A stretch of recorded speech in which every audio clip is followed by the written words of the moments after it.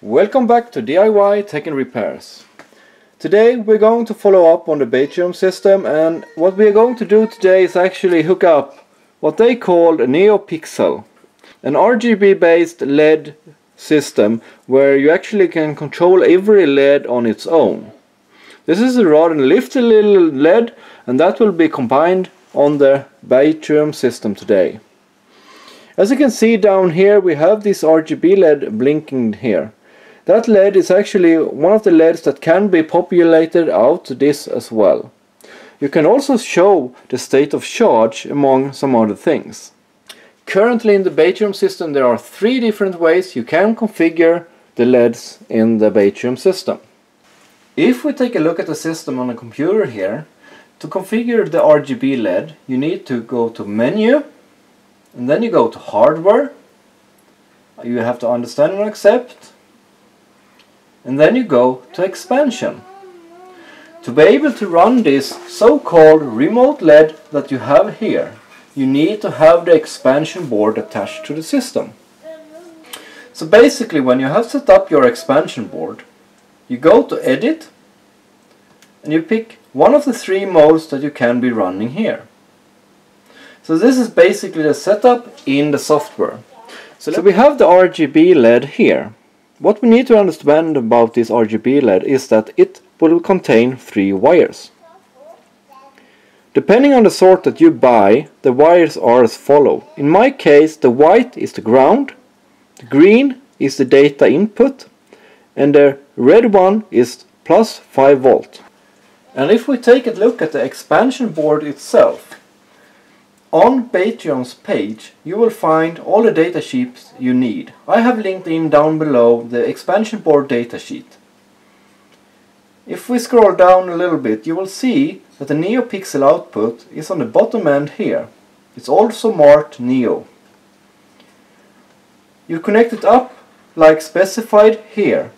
You have a data pin on pin number 19, and on pin number 20 you have the ground. But as I said, the NeoPixel also need plus 5 volt. Plus 5 volt is something that you can find on the corner over here.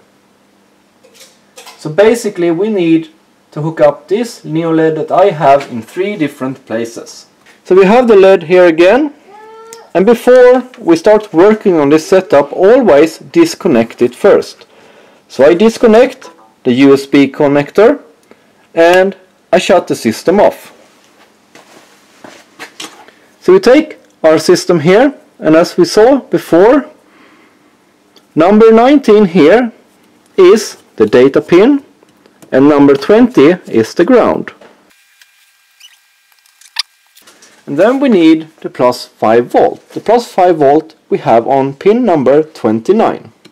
When they all are hooked up, you need to decide on which mode that you are going to be running. The 3 different modes as we saw earlier are either 1 pixel or 8.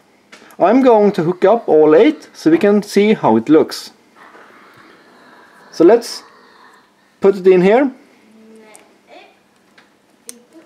Like that. And we have all this hooked up. So let's power in the power first. And there it starts up.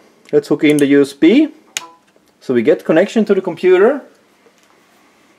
It's now time to head over to the computer.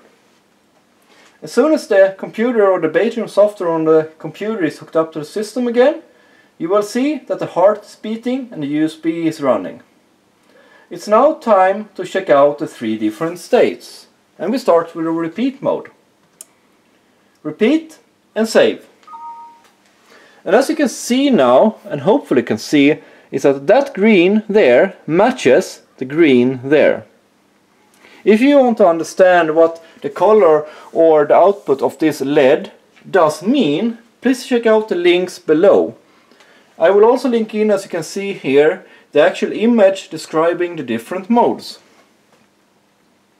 So let's go back to the computer again, and this time we press Edit and we go into Status plus 7 segments state of charge. So that's 8 segments. Save. it now goes back to the LED. I'm not really sure what this is about. The last step is to go edit again, and then we go to solid state of charge 8 segments, and we press save. So basically what this shows us is the state of charge based on 8 segments. Currently I am somewhere around 75% state of charge, and that matches really good. I prefer this one, it's really nice.